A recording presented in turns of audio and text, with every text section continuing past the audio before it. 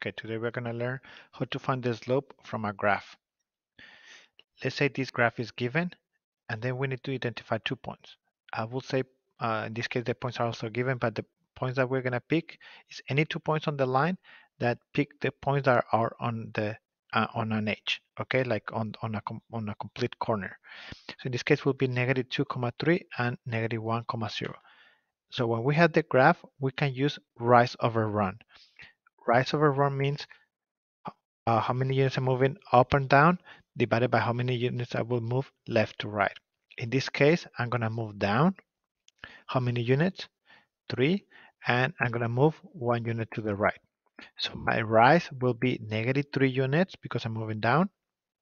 And my run will be 1 unit positive because I'm moving to the right. Just remember, if I move down, it's negative. If I move up, it's positive. So the slope will be -3 divided by 1. The slope will be -3. Another way to find the slope when we got a graph is use the 2 points and label the points like x of the first point, y of the second point, x of the second point, y of the second point, and use the 2-point formula. The 2-point formula, as I said before, it will work on any scenario like 2 points given, table, graph. Okay, so the 2-point formula we can use it every time. So it will be 0 minus 3 and -1 minus -2. And we can simplify this as -3 divided by 1, and my slope is -3. So as we can see, the answer is the same for the slope if we use rise over run or if we use the 2-point formula. Let's go over another example. We got this graph. We're going to use rise over run. Okay, in this case, we're moving up.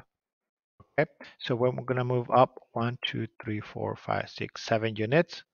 And then we're going to move to the right 3 units. That's why it's positive, because I'm moving up and then moving 3 to the right, so also it's positive. So this one, 7 divided by 3, cannot be simplified. We leave it as a fraction, and that will be my slope, 7/3.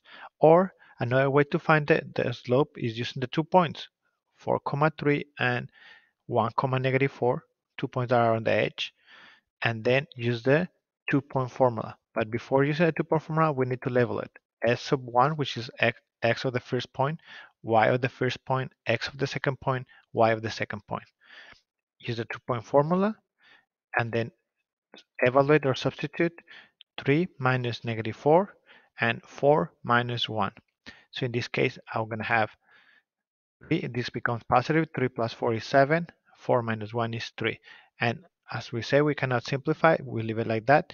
And as we can see, it's the same slope using rise over run or using the 2-point formula. Those are the two options that you have to find the slope when the graph is given. Okay.